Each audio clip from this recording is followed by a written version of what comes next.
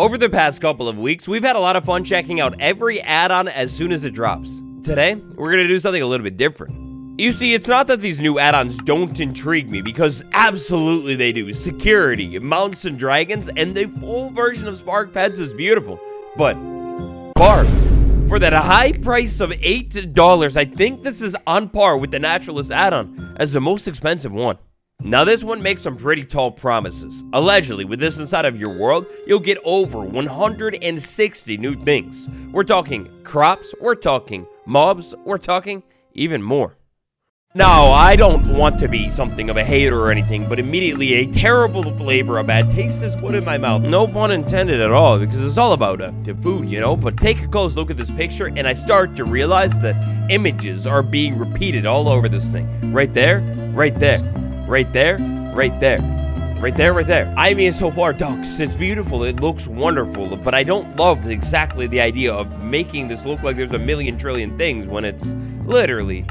Anyways, tap that like button, subscribe if you're not, a lot of you aren't, and before I finish checking out, let's get right into the action.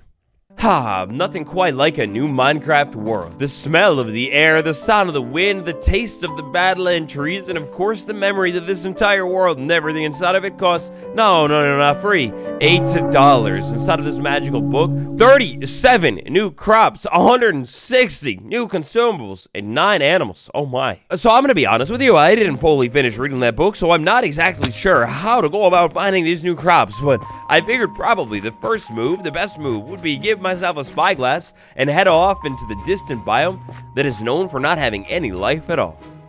So I gotta be honest, as a big fan of Stardew Valley and just farming in general, the idea of more crops inside of Minecraft is something that has always intrigued me. Of course, over Java side, we've got a ton of different fire mods like Farmer's Delight, and many of these different mods add the exact promise for that low price of free $99, a farming and food overhaul update. Just a bit of wandering later, and I've now found myself smack dab in the middle of biomes much more fit for beautiful new plant life. And speaking of new plant life, I've done it! The very first new plant life of the day today. Inside of the jungle biome, you can find one of the most expensive fruits of all time, the avocado. I don't know if this is an avocado tree, let's find out. No. The idea of running around the world, go out and find more crops inside of your world, I love it, it's beautiful. You know, speaking of beautiful, grass. Grass is going to be one of our #1 friends here today. Cauliflower seeds, onion seeds. We run around our world and randomly break grass, and hopefully from time to time, we get lucky enough to get some of the new seeds. From the sounds of things, having some sort of automatic grass farm might just maybe become one of the best things to have in the entire world, because from the looks of things, a lot of the different seeds that you're going to find are going to be found in the exact same way. Find some grass inside of your world and start breaking it. As far as I'm aware, all of these crops that you can get from the grass, it doesn't matter their biome.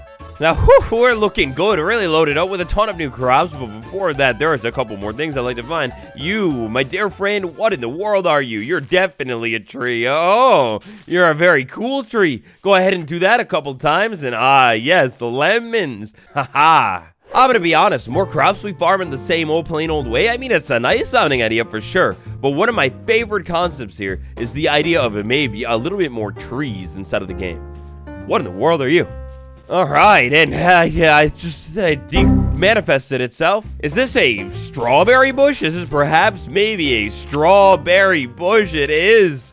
I love strawberries. What in the world is this little thing growing here? Oh, it's a new tree. Perhaps maybe a banana tree? Yeah, that's definitely a banana tree. What happens if I break the banana? Oh, it's instant. Brand new Minecraft mobs. My, a deer. Oh, an innocent deer just wandering off towards the village. Aha! And on that note, creative mode. They did not lie. From the looks of things, it looks like there sure is quite a bit of items inside of this mod. However, over 160, well, maybe that's gonna come in when you start getting a bunch of different variants of the peanut butter and jelly sandwich. You like ice cream? Well, oh boy, you've got every ice cream type in the world. Now, food is food, which means you're gonna get that food inside of your world, and then you're gonna consume that food. The different foods that I've tested out restore different amount of hunger. What in the world are you? Cranberries. Strawberry, sweet, delicious strawberry. Are you overpowered? Are you very good? No, you're not very good at all.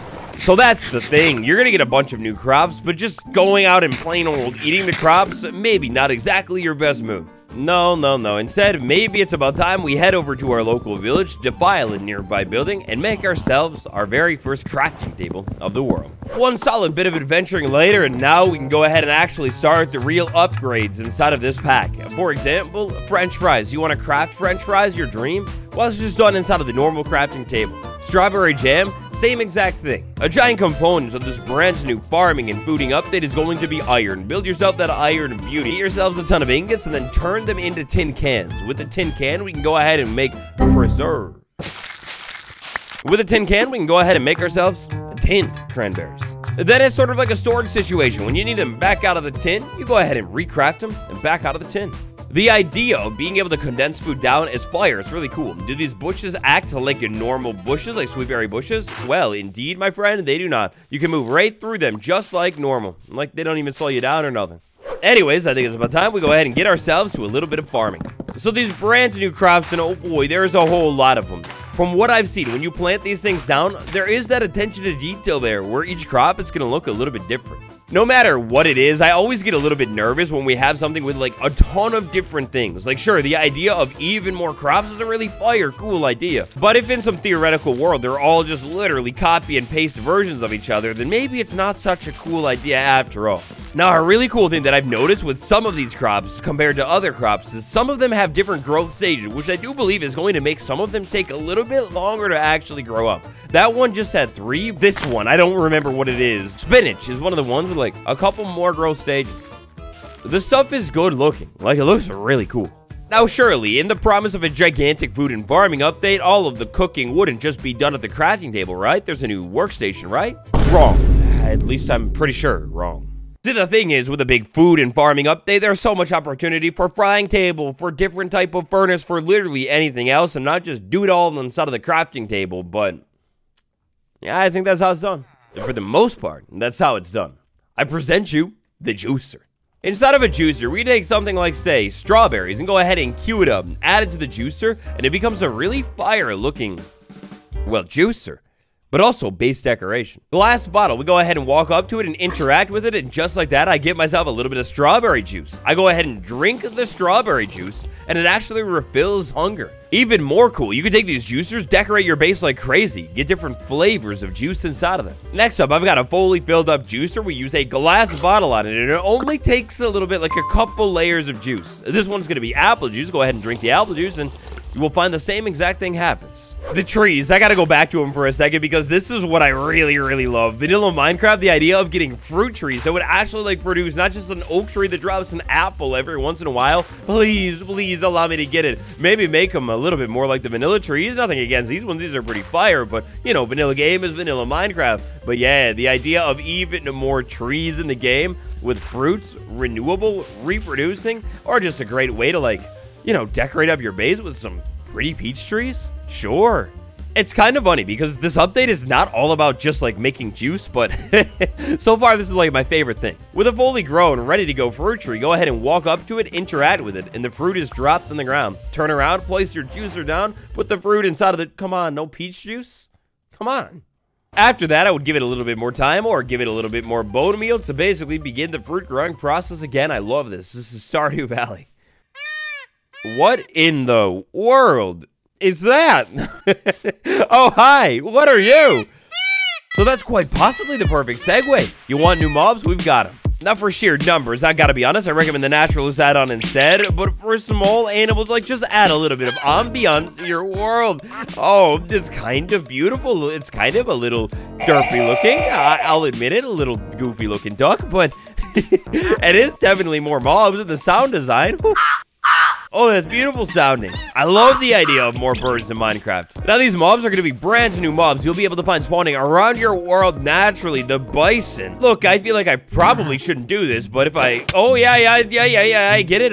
I definitely shouldn't have done that. Now, last but not least, today, I'd like to go ahead and go back and take a look at some of these crafting recipes, because some of the recipes get a little bit more advanced. For example, the jam toast, you're going to need to get sliced bread and jam before you can actually make the toast.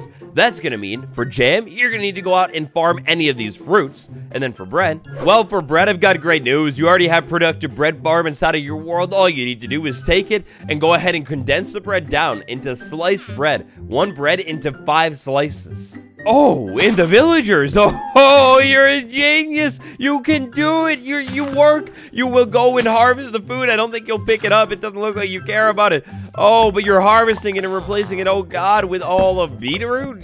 You want beetroot farm instead of multi-produce, multicultural, cross-pollinating dream vegetable garden of my dreams? Anyways, vanilla Minecraft has already got some foods in the game, for example, apples, and they've gone ahead and actually incorporated this stuff into the game. So, like, an apple tree, for example, you're gonna need to go out into the world and find yourself apple saplings before you can just, like, walk to the ground and plant an apple. That's not gonna work. But you can use the vanilla food with the food added in. I like it. I'm sorry, though. I'm a simple man, kohlrabi. Very beautiful, but I think the juicers is where it's at for me. And so that's the cooking, the farming, and fooding update of all time. What do you think? Does Minecraft actually need this many crops, or is it good right now? I want to send a big thank you to my patrons: Archangel, Ground Crazy May, Medical Boomstick, Swoopy Louvers, Noodle Pork, Bill W, Tanner B, Austin V, Andrew H, and Gabriel Y. For today's showcase, we did a bit more of a deep dive into one single add-on. Which format do you like more? Do you want me to do individual add-ons more, or do you like the mashup ones where we go a little bit more rapid fire? You let me know down below, and next up, maybe check out episode 3 of every add-on series. Thank you all for watching. It's been me, Waddles, and I'll see you all tomorrow. Goodbye.